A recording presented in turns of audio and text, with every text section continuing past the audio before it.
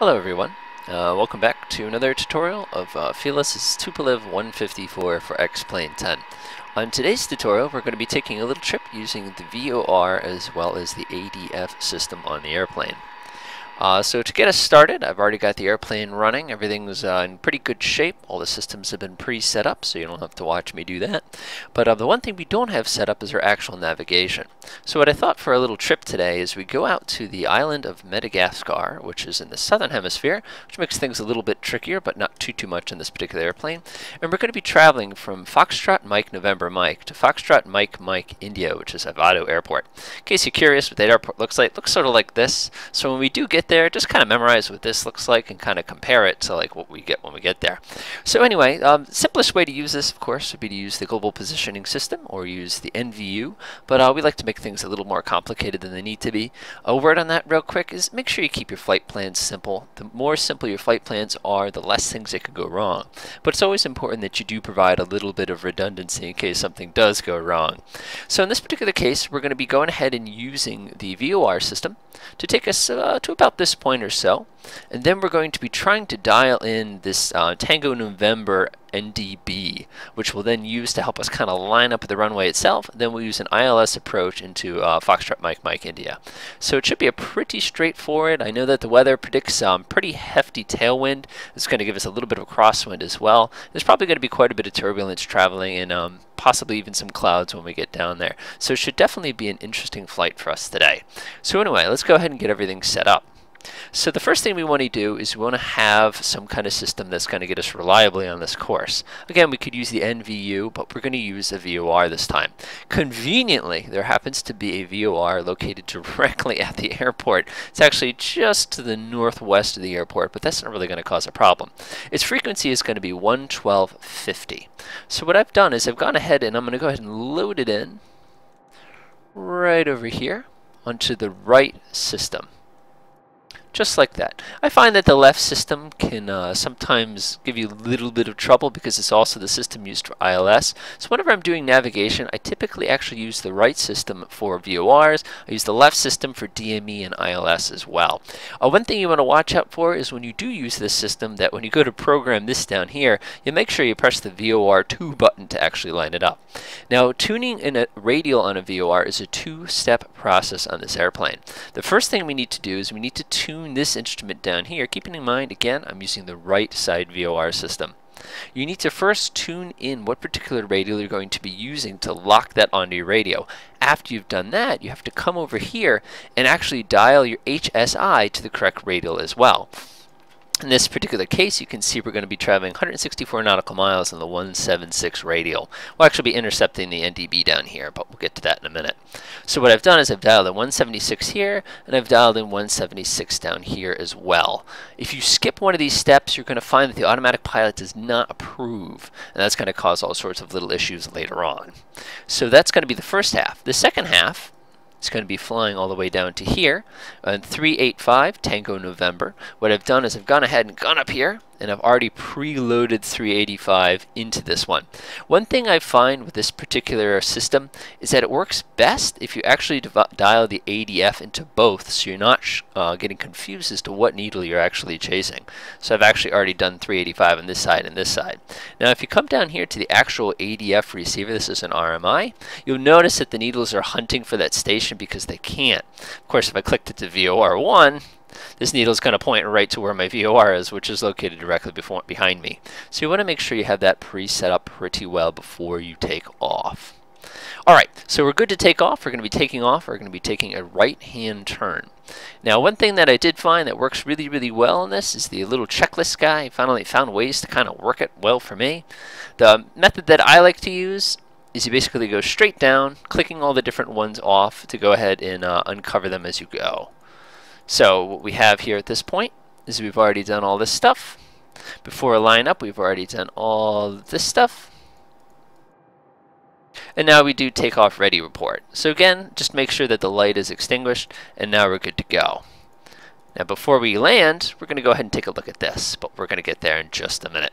So let's go ahead and take off and start climbing. We're going to be climbing at an altitude of 8,500 meters. One thing you have to kind of keep in mind when you're traveling Madagascar is there's huge mountains in the way. So it's very, very critical that you fly high enough over them and you don't over descend and smack into one if the weather's bad. All right, let's get riding. Now we're going to take a pretty standard takeoff here. We're using the first flaps position, which seems to work pretty well. Our rotate speed is going to be about 244, 242. If you're not sure about that, just click menu, hit the tab button. You can see our V rotate is 244. So I'm not totally crazy. It does help if you stay on the runway, however. That looks pretty good. Go ahead and pull it up. Takes quite a bit of control force to get this thing up in the air, but it does come up in the air pretty well. Alright, we are airborne. Go ahead and bring the gear up. One thing you have to do in this airplane, which is different from a lot of other airplanes you've probably flown, is you have to bring up the landing lights relatively quickly before you get going too fast, otherwise you tend to snap them off. So I'm actually going to bring those up right away. Continue accelerating, get to about 350 kilometers an hour. There we go. Go ahead and bring that notch of flaps up. Make sure you shut off the gear after all the lights have gone out. Very important. And now I'm going to go ahead and execute my right turn, as well as accelerate up to about 450, 460 kilometers per hour, which seems to be a pretty good speed to be climbing at. Now, one thing that makes this a little trickier is the fact that the VOR itself is very close to us, so it's going to make different things a little bit more sensitive than they probably would be. So even though it shows that needle far, far deflected and I'm completely off course, I'm actually going to kind of beat it to the punch and turn out a little early to kind of catch up to it as we climb. There's about 465 kilometers an hour, so we're climbing pretty well. That looks pretty good right now. Going a little slow. Now you're going to start to see the needle on the HSI start to truck towards the center. One thing I'm going to double check too is to make sure these two switches are set correctly, which they are, so I'm not too concerned. As far as the DME component of the VOR DME, since we're using the right side, that information is going to be on the right. This is actually in kilometers as opposed to in nautical miles. If you prefer to put it in nautical miles, there's a little switch right here that you can actually press that will switch it over to that particular mode. Just make sure you don't get the two confused, otherwise you're going to find that all your distances are off. On the HSI, you're probably noticing that the needle is starting to truck itself towards the center, which is exactly what we were hoping for. Go ahead and turn towards it. I'm not going to turn towards it too much though, because I'm not quite lined up with it yet. That looks pretty good. You're going to notice that the flight director, which is this little needle right here, is going to start moving slowly towards the center as I get a little higher and higher. We'll hand everything off to the automatic pilot once we cross about 3,000 meters, because I like to kind of handle this part of the flight myself. Because, I mean, they pay you to be a pilot, you might as well be a pilot at some point. Alright, we're looking pretty good now. Still climbing at a pretty good speed. Yeah, notice that flight director's pretty much agreeing with me at this point. When you're flying, you want to pretty much make the experience as comfortable as possible for your passengers, and sometimes that means just flying it by hand, especially if it's in turbulent weather. But again, do what works for you. There we go. I'm going to start kind of hiking a little bit over in this direction. We're getting a little fast, but that's okay because we just crossed 3,000 meters. Go ahead and nose over to about 6 degrees or so. We're going to be accelerating up to about 525 kilometers an hour. That looks pretty good right there. I'm going to go ahead and reach over and actually activate that button right here. Once we hit 525, which we're at now, I'm going to go ahead and press the V button, which is going to climb at a constant speed. And now we're in pretty good shape. Just double checking to make sure everything makes sense. We are on 176. 176 looks good. We are 28 kilometers away from the airport we just took off from. I actually jump outside. Sorry for the noise. You can see it's way, way, way off in the distance. Alright, everything is looking pretty good. We're going to be climbing up to 8,500 meters for this flight today, which we're about halfway there or so. One thing that you do want to kind of keep in mind that this is in meters. There's no way to really give yourself a warning on the feet side of things. If you ever have an issue as far as figuring out if you want to climb to a specific height in meters, a specific height in feet, if you actually go over to the engineer panel and turn your head to the right, there's a really handy little chart right here which kind of helps you out as far as figuring out which altitude is which when you go ahead and set your warning. Obviously, you can pay attention to just this instrument if you're interested in traveling with just that instrument, but that's all right. Another thing I want to mention too, after having flown this airplane a pretty good amount over the last few weeks since when it came out, is you want to be very, very careful as to trusting this particular instrument. I found that, especially on longer flights, it tends to process pretty ferociously. So it's very important that you always kind of keep an eye on it and probably leave yourself a mental note to go ahead and update it and reset it every once in a while. The procedure I use is I just click on the menu button, hit the overhead panel like this. You can see it's already kind of ready for me. Go ahead down here and dial in the specific latitude that you're operating at. It's about 16 degrees, which is indicated. By the way, you'll notice that there's this little tiny letter S here because we're in the southern hemisphere. So what you want to do is set users to ref, set correction to main. Just press and hit that button for a second or so. Switch to main, switch to ref, hit that button again. Now we're going to switch over to DG mode. We just do the exact same process. Whoops. And now we're good to go. We'll be doing this again once we get to the top of our descent because we're going to want to make sure that's all looking pretty good. Alright, so the next thing we're going to be looking out for is our ADF to actually start picking up the station that's located very close to our destination airport. There's actually 2 NDB stations that we're interested in. There's one right here, which is Tango November, and then there's this other one which kind of acts as a reference and also an ADF approach should we desire. That's India Oscar. So we actually have both of those dialed into our system here so we can use them both as a nice little reference for actual landing approach in a little while. So at this point, we just sit back and enjoy our flight. One thing you want to watch out for too when you're using the ADF system is in the event that this was off, that needle stops moving, which can give you a false impression that you're on the correct course. So kind of watch out for that. Just make sure everything's turned on.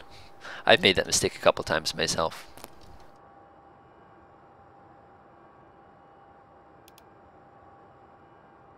No terrain up here. Makes sense. Alright, looks like we have a little bit of a crosswind. Now, when you're working with windy conditions in this plane, especially if you're using dead reckoning, you actually have some very powerful tools at your disposal to help you. The easiest one is actually your NVU system. You can get the current wind right down here. Keep in mind this is a navigator's wind, so this is probably 180 degrees from which you're probably expecting the wind to be. This is kind of where the wind is going as opposed to where the wind is coming from. So don't be that guy who makes that mistake. Another really, really cool feature is if you actually come down here, this instrument, which pretty much represents all the navigational things that feed into the different gyros and HSIs, shows you which direction the plane is actually traveling, in which case you can see we're going about 179, and which direction the plane is actually thinks it's pointing in. So if you want to think about it another way, this is where the plane's going, this is where the gyros are pointing, telling you that the plane is pointing. This little difference between here is actually your wind correction angle, assuming everything is set up correctly. We're going to be using this wind correction angle in just a minute when we get to use our ADF, when we get a little bit closer to our destination. Oh, we're getting a warning. We just passed right by our height that we wanted to travel at. That's okay. Go ahead and press H. Having too much fun. Now, when you're setting cruise power for this plane, I find generally something, at this altitude anyway, somewhere around 85 or 86% N1 seems to work pretty well. If you go any faster than that, you're going to find you're going to have all sorts of warning signs when you go over speed. This is the nice thing about having an engineer, because he can kind of take care of that step for you. Unfortunately, Mr. Engineer jumped out of the plane because he knew I was flying. So we're going to have to deal with that. That's all right, though. All right, we're at the top of our climb at this point. Now we want to start getting interested in our descent as well as our approach. We're going to use Tango November Victor as a way to determine how far we are away from our destination. We're not quite close enough to that station yet to start picking it up, but we will use it to determine when we need to start descending the plane. When you're descending this particular plane, I'm just going to go ahead and set this down to 2,400 meters. I'll tell you where that number comes from in just a minute. When you're setting up a descent in a plane with metric units, the method I use is to take this number right here and double it, and that's how many kilometers away I want to be. So for example, if this is 8, I'm going to start descending at 160 kilometers. Since this is 8.5, it's going to be about, say, 170 kilometers when I need to actually start my descent. Keep in mind, if you have a tailwind or a headwind, especially, let's see, what do we have right now? 270, we have more of a crosswind than anything. If you have a good strong headwind, good strong tailwind, you're going to have to take that into account and descend a little earlier, a little late.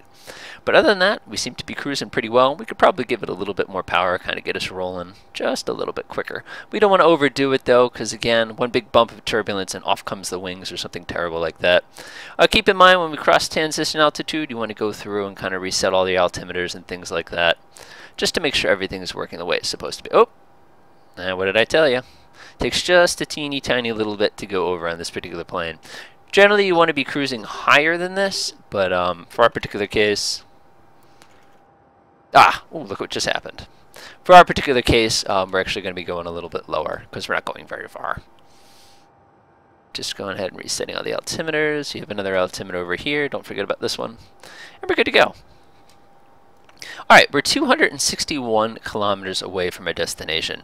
We still haven't picked up the ADF, but we're getting pretty close, so I have a feeling we're going to be seeing that any minute now. So let's go ahead and pop up our checklist real quick. Before landing, on top of descent, we're not actually to this point, so we'll go ahead and ignore that at this time. We'll get there in a minute.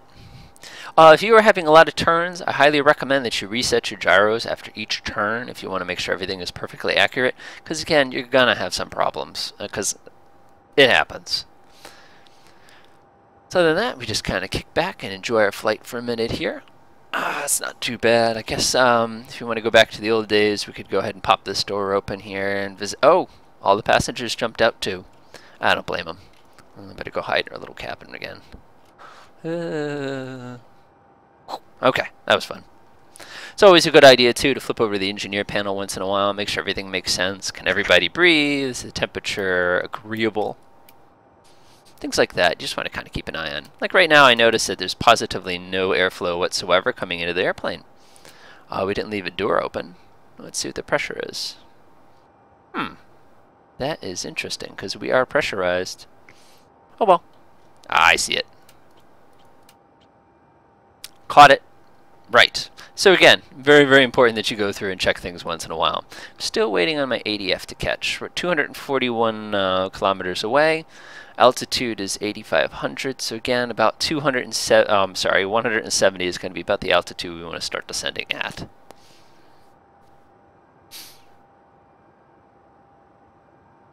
A couple things about this plane that are kind of unique, some things that you kind of want to think about, is if you use the NVU system, it's actually possible to use true course as opposed to magnetic course and things like that, but that requires a lot of extra little steps. There's actually a switch up here that allows you to slave this thing into the directional gyro mode, which is really, really, really fancy.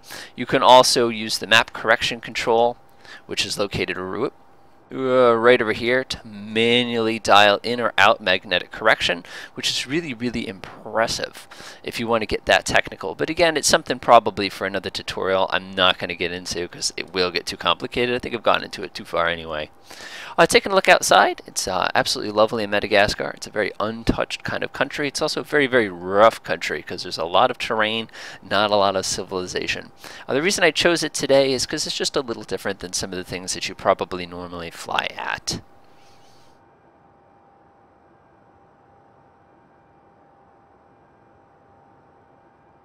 $221, everything's looking good. Wind's still hitting us pretty hard from the side there. It's about 4 or 5 degrees correction. Now let's take a look at what we're actually going to be doing when we land. Oh, there's the airport. So we're going to be arriving more or less from the north, going for Point de Kier. at about 7,000 feet. That 2,400 meters I mentioned earlier, that's what that number comes from. We're going to be taking a very tight left turn. The distances here are very, very short for a plane of our size, but that's going to be all right. Take a short, tight left turn to 114 degrees, and our ILS frequency is going to be 109.50. A cool tip too for those of you who are operating things in ADF and NDB, it's not a bad idea to take your heading bug and actually stick it on the thing that the plane thinks you're going right now. In the event that you lose your VOR, you can always reach down here and press the CS button to go ahead and lock yourself in that previous course, so at least you know you're going to be maintaining the right direction. In the event that something like a radio station goes down, if you get too far, you lose signal, or you're just getting a really, really bad signal. Now in the real world, VOR stations are not the world's most reliable as far as accuracy goes. I think the accuracy is something like plus or minus 4 degrees. My experience with flying airplanes with them is they're usually pretty good, but every once in a while they're not. So sometimes people prefer to, instead of slaving the automatic pilot to the VOR system, instead actually going ahead and flying the whole thing by using the course steer, heading bug, or by doing it by hand. That seems to be a pretty solid way to do it. But again, your mileage may vary. And of course, in X-Plane, everything is 100% perfectly accurate, which is kind of amazing if you think about it, because it certainly isn't in the real world, unfortunately. So you don't have to worry about that step as much. But if you were going for a smoother and more realistic experience, you'd probably want to be flying the VOR using the heading as opposed to slaving it into the VOR. Let's take a look at how things are going over here again. Things are much more reasonable. Good. I'm sure everybody's ears exploded a minute ago, but they'll forgive me at some point. Alright, I'm going to start my descent at 180 kilometers rather. Just makes things a little bit easier for me.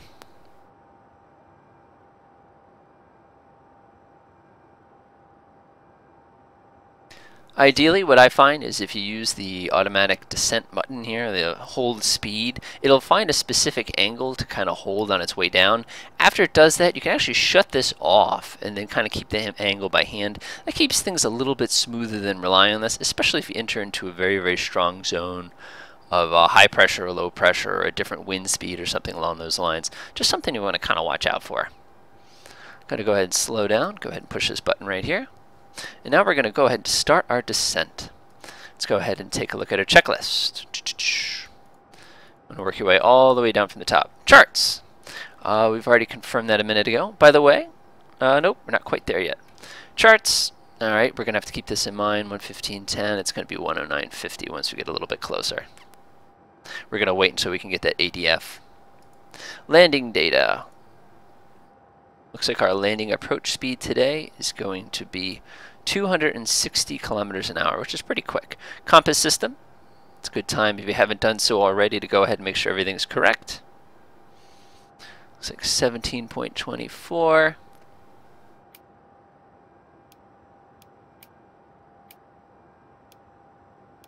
All right, looks good.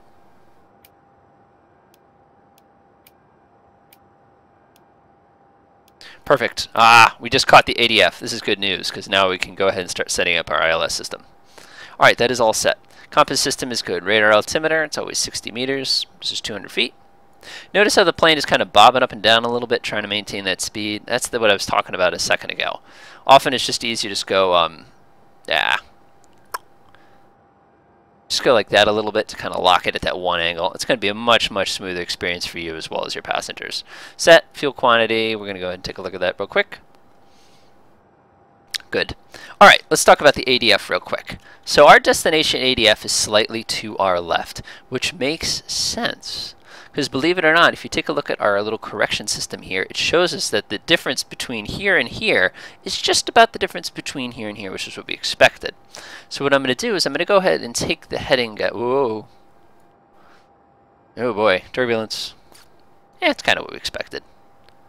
Go ahead and dial that in right there. So go ahead and switch to course steer mode. Go ahead and shut navigation mode on. Switch that mode on. Now we're going to go ahead and set up our ILS. 114 looks pretty good. Landing mode on, needles on. Frequency is 109.50. So go to 109.50. It's gonna be, oh no. Oh well, we'll have to see what happens when we get down there.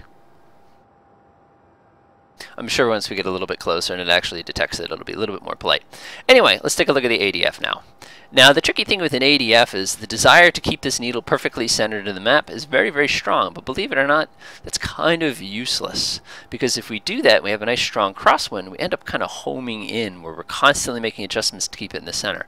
It's much, much safer to use this guy to figure out what your difference is, in which case it's looks like 3 degrees or so, and simply compensate off of that with that. Like for example, you can see that it's slightly to our right, and this indicates that our course it's slightly off to our left. So we want to keep that in the back of our mind. Just kind of watch that needle for a minute. See how it's starting to kind of sneak to the left? It's exactly what we expected. So what we'll do is we'll actually come just slightly to the left to compensate for it, which is actually going to put the station at our right slightly.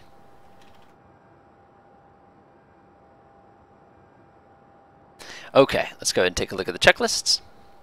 Altimeters, it's, I don't know, we gotta go look it up. I think we're coming down a little too fast, however, so I'm actually gonna go ahead and pull the nose up just a little bit.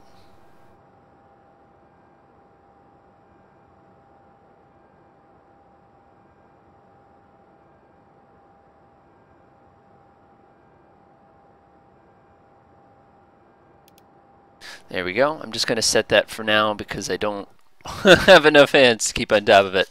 Alright, so if we want to check the altimeter, we can just use the map setting, fly down to here, click on it, 3021. So we can pull out our little phone here, inch 3021. Comes out to be 1023. So we come down here, set this to 1023, set this to 1023. Looks like we need 767 over here, just like that. Scoot over the other side. 1023. 7. That needle's always in the way. 767 right there. Come over here, set it to 767 as well. Now we're good to go. Alright, now it's time to take a look at our ADF and see how it's doing. As you can see, it's starting to move back towards the left again, which means the crosswind is kind of pushing us that way. So what we'll do is we'll compensate again by bringing us a little bit more onto the left to try to hold that steady where it needs to be. Kind of crabbing a little bit. But again, depending on your wind, you can actually calculate your wind because you've got this guy down here kind of helping you out and all that other good stuff. Alright. Coming down at a pretty good speed here. I'm going to start thinking about landing. Looks good. Go back to our little checklist real quick. Passing transition level. Yeah. Altimeters, nav system we set. Landing course on HSI we already set. ADF, we're actually using that right now. Automatic pilot console is set. So you go ahead and click here. So now when we get very close to our destination, we'll go through this setting right here. Cool. So our total distance at this particular time, we'll go ahead and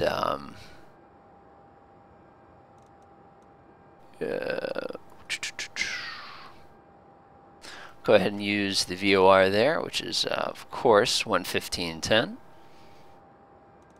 Let's go ahead and double check to see what our distance is.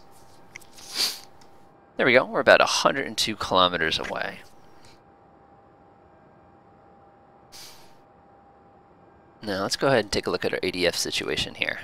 So the station is actually slightly to our right, but it doesn't really seem to be moving very much, which is a pretty good sign that we found the sweet spot to keep it right where we need it to be. Let's see, it's about 2 degrees. We might actually be overcorrecting a little bit on account of the fact the wind is not quite as strong at this altitude. So I'm actually going to bring myself slightly more to the right here. When we get to about 3,000 meters, we're going to go ahead and have to start leveling off a little bit to slow down. We've got plenty of time to do so, so I'm not too concerned with it.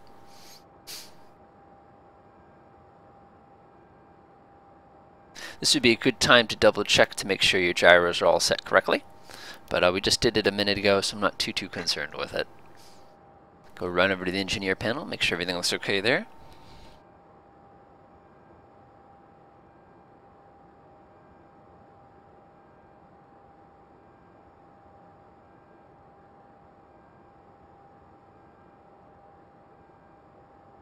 Ooh, bumpy ride.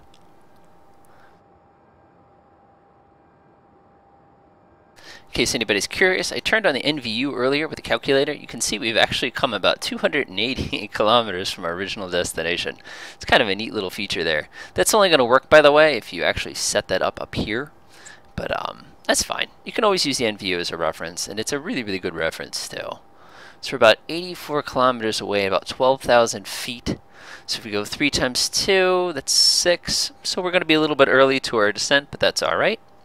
We always have to slow down anyway, so I'm not too concerned about it.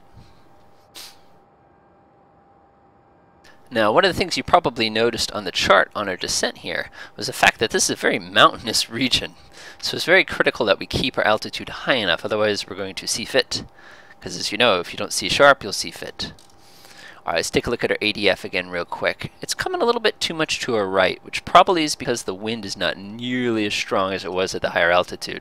So now I'm actually going to center the plane on the ADF temporarily, just to get a feel for how much more correction we're going to need for it. Actually, coming over here and looking at this instrument, you can see that the needle and the gyro are basically on top of each other, which means we don't even need to correct for the wind at this particular time. Bring a little bit more to the right, just wait until we get that just about pointing straight up. Perfect. Alright, so now we're heading directly for the ADF. Alright, we're crossing 10,000 feet. So what you want to do is you want to go reach over here and jam on the climb control, because we need to level the plane off. Slow down sufficiently. Normally on a regular airplane, we'd be dropping the landing lights at this point to let everybody know we're down here. We don't want to do that on this plane because we will snap them off. We're actually going to wait until we're considerably closer to our destination to do that. So all I'm doing now is basically slowing down. We need to get to about 465 or so before we descend anymore. But you can see already how close those mountains are to us. And in a matter of fact, you're actually going to see this start to come alive in a minute too, to remind us just how close some of that stuff actually is. We just crossed over the ADF, you can tell, because that needle just swung very, very, very hard. Go ahead and switch, come a little bit to the right, just so we can go ahead and get that needle directly behind us. There we go, perfect. All right, we're just about slowed down enough. Again, you can improve this process if you want to use your spoilers and things along that line. I usually find that I just don't need to, though.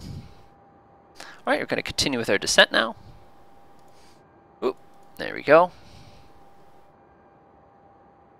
Alright, 20 to 25 kilometers. We still have about 62 kilometers to go, so we have a little bit of time. And in just a moment, we're actually going to level our aircraft off, because we want to keep about 7,000 feet above ground, or about 7,000 feet, I should say. Ooh, very bumpy down here. Pretty big clouds, though.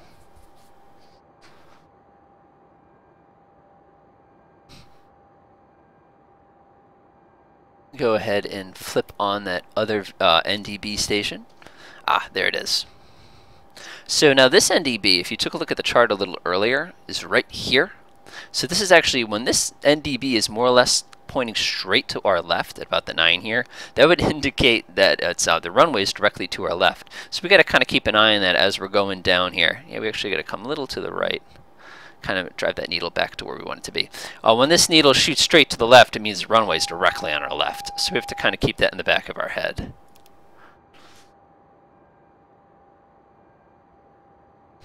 Go ahead and level out just a little early here. Bring our power back in.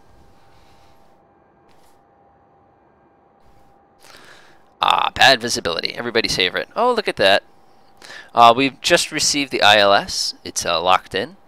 Which is great news for us. I don't know why that's not working, but okay. 114 degrees. Let's go ahead and double check everything real quick. 114, the frequency for the ILS is 109.50. Double check it's 109.50. 114, we don't want to be on nav mode, we want to be on landing mode. We are in pretty good shape. We're getting a little slow. Add a little bit more power here. Now as the expression goes, we wait. Give us just a little bit more power here to try to keep us roughly at the safe speed for this altitude. We'll come down again in a minute once we get within 30 kilometers. Ooh, those are some pretty big mountains. Again, very, very, very beautiful country. If you haven't flown here yet, it's great for VFR flights. Just keep in mind there aren't too many runways to land at as you kind of cruise around. So something just to think about when you're planning your next flight out there. Go and give that a quick little wiggle. All right, just taking a look at our ADF, you can see that the other ADF station we were, NDB I should say, that we were following is directly behind us now, which is actually what we wanted. And you can see that the runway, if you remember, the 305 is roughly over here to us. We're going to keep an eye on this because it's going to start kind of trucking this way, and that's going to be indicative of us getting ready to take the turn. So even if the ILS system doesn't work because for whatever reason this doesn't want to adjust, I'm sure it's something I did. I apologize. I'm sure I'll put an annotation on there when I realize what I did wrong. Once that occurs, oh, look at that. We're starting to pick up information already. That means this thing's going to start moving very shortly, which means I got to start slowing down. I'm going to try to slow down quite a bit here. We could actually activate approach mode now if we really wanted to, but we're going to kind of hold off on that for a minute. Big thing now is I just want to slow down. Go ahead and take a look at our checklist again. All right, spoilers armed, stabilizer setting is good, radar altimeter setting is good. Okay, so we're going to wait for that in just a minute. Really got to start slowing down. We're at a pretty steep angle to the runway itself, so we may want to think about turning into it a little bit, which isn't a bad idea at this point, especially given that the NDB is kind of on our left now. So I'm going to turn the plane just a little bit into it. Coming down, we can actually activate our first notch of flaps. There we go. Drop the landing lights. That's good. Give ourselves a little bit of power at this point. We're a little high to where we need to be, so I'm actually going to give us a little bit of a descent. You can see the NDB station, since we took that turn, is now kind of behind us on the left. We just got some glide slope information. You can see we're below the glide slope, which is kind of where we want it to be anyway. Continue our descent. Trying to get our speed to about 350 kilometers an hour or so. We will be using the automatic throttle as we approach.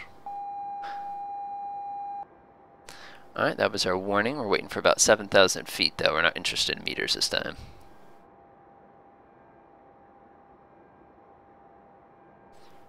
Alright, that runway is going to be right on our left in a moment. That's good.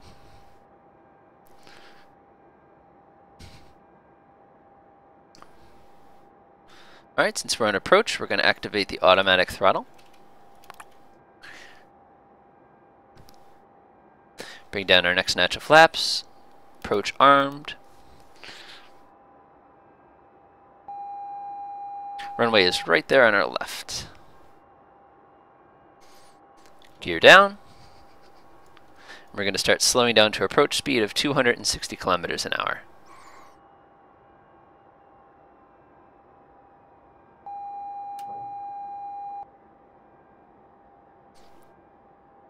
Swinging around. Underneath glide slope, our localizer goal is a little to our left.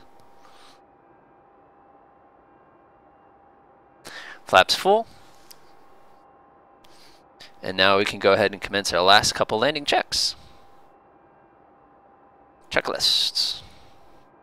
Alright, flaps and slats down. Stabilizer position, we didn't need to change it because our center of gravity didn't change.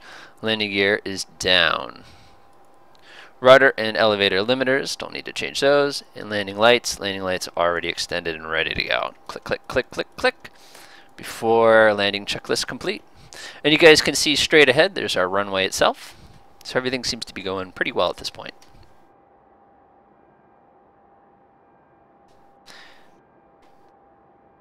Now, if I know anything about this particular runway, I know that it's going to be a little turbulent. But that just makes things more exciting for us, of course.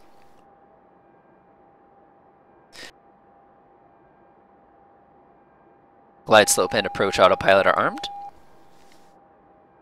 Go ahead and swing around. One thing I'm going to kind of keep in mind when you're approaching with this aircraft is to once in a while kind of take a peek over here at the alpha, which is basically your angle of attack indicator. 7 degrees seems to be kind of the sweet spot for a lot of airplanes, and you can see we're hovering about 7 degrees now. Actually a little fast, but that's okay.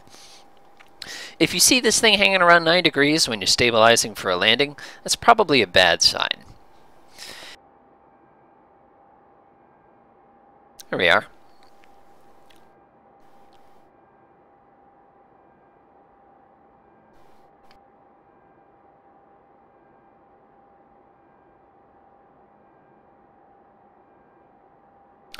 Alright, we'll go check a look at our engineer panel, make sure everything's looking good before we land.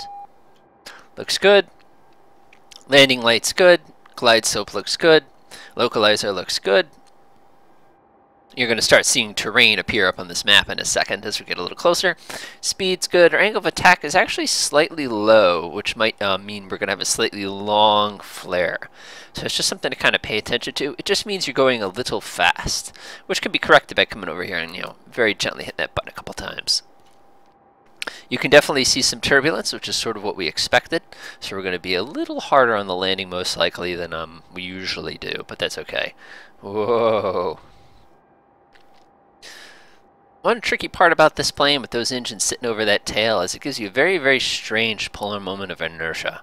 The plane likes to kind of wander and wallow, which is kind of why it has this stabilization system on it that it does to kind of make these things a little bit safer. In the event that we want it to kind of take over by hand, it's going to be wiggling just as much. So sometimes it's just as well to let the automatic pilot kind of do the work for us. And there's a big old cloud in the way anyway. And now we wait. Haha. I love that. Just to quickly review before we do set down. Oh, look at that. The ADF is pointing right where we expected it to. Just a couple things to quickly review. When you're using the ADF, make sure you've tuned to the correct frequency.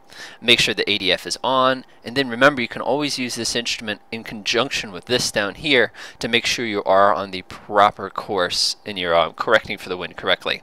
When you're using the VOR system, you want to make sure you dial it in both this place here as well as in the HSI of the thing that you're going to be using. You can actually change which HSI to reference the VOR with this little handy dandy guy right here. So you could actually put VOR2 over here, programmed it over here, and then swung it back over to number 1.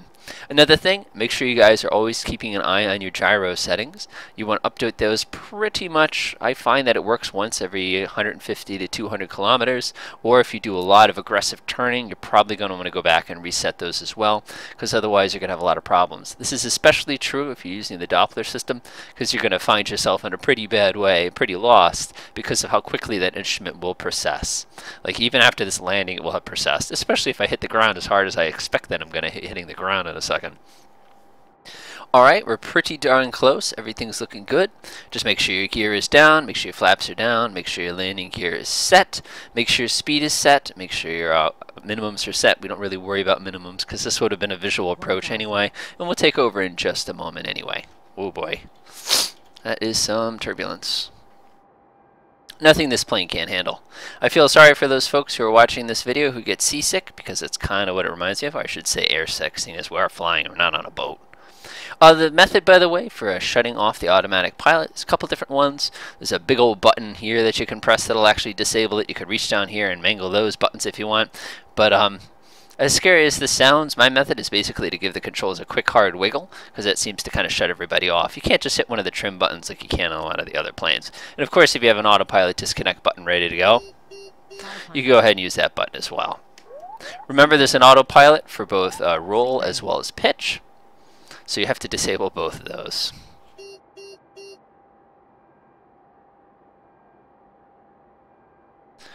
Ooh, it's just a little windy today. It's alright though. Of course, that poor flight attendant's probably chasing her little tray around because I didn't tell her to pick up. There we are, a little fast. Very high. That's kind of what we expected though. 50. Alright. As usual with this plane, when you go to flare, you actually have to kind of push forward to keep the thing actually from... There we go. Ooh, that was a little hard, but that's okay.